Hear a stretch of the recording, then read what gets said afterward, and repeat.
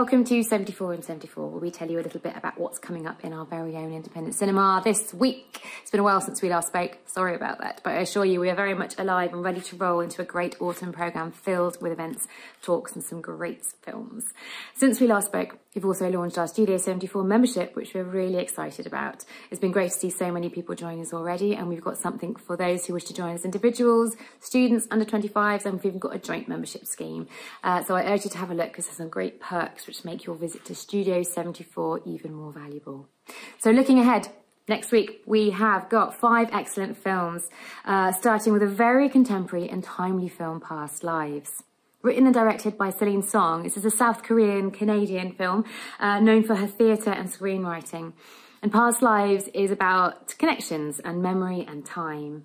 And it's about a couple who are childhood friends torn apart after one of their families emigrated from South Korea.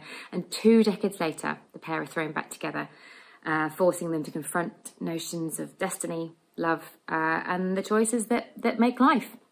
It's a very heart-rending film, and it's so surprisingly easy to associate with. It's also sophisticated, and it beautifully captures the city of New York in all its bustling loneliness.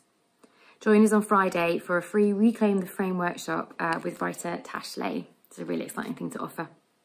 Tokyo Stories revisit Studio 74, and also Dolly's Film Club hosts an after-school special, Clueless, which we're really chuffed to be sharing. Virgin Suicides also makes a special appearance as part of Watershed's Cinema Rediscovered tour. And finally, we're excited to host BAFTA-winning filmmaker Christopher Morris for a Q&A as part of his preview tour of A Year in a Field, which is screening as part of our Harvest Festival season.